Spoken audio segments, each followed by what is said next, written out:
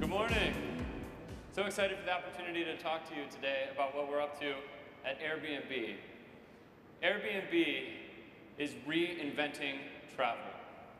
What we've created is a community-driven marketplace that brings together hosts and guests from around the world to create local, unique, personal travel experiences. You could see it actually took a little bit of time to catch on. It actually took us 4 years to get to our first 4 million guests on Airbnb. You think it's like a supply and demand problem, right? Like you have to have enough supply to get the demand and vice versa. So we really had to build it up. But once the engine started running, it started going very fast. Since the beginning of this year, we've added 5 million more users to that number for a total of 9 million people who have stayed on Airbnb, and this is showing no signs of slowing down anytime soon.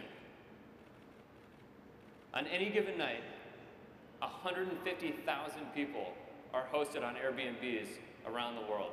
I'm sure you can imagine that we've had to deal with some infrastructure scaling problems.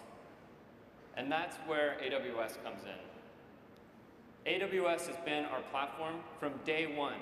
Literally, the first servers that ran Airbnb.com were EC2 instances back in the day. Today, we use a wide range of AWS technologies. EC2 and S3, of course. We were also one of the early customers of RDS, Elasticache, Route 53, Redshift, which isn't even up there. Pretty much anytime we can use an AWS service to solve a problem, we will, so that we don't have to solve that problem ourselves. I mentioned we were one of the first customers of RDS. Today, we have over 2 billion rows stored in RDS. Looking at EC2, back in 2010, we only had 24 EC2 instances back then. Today, that's up over 1,000 and growing all the time. Photos are extremely important to us. High-quality photos of a listing can be the difference between it ever getting a booking or not. Back in 2010, we had about 300 gigabytes of photos, about the same as my iPhoto library. Today, we're up at 50 terabytes and growing all the time. S3 has made this really seamless for us to scale. So why AWS? Well, I'm hoping that what I show you next will make it clear.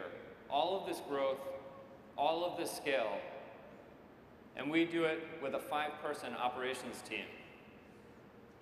What AWS makes possible for us is to concentrate the vast majority of our engineering resources, of our time, of our mind share on the problem of reinventing travel.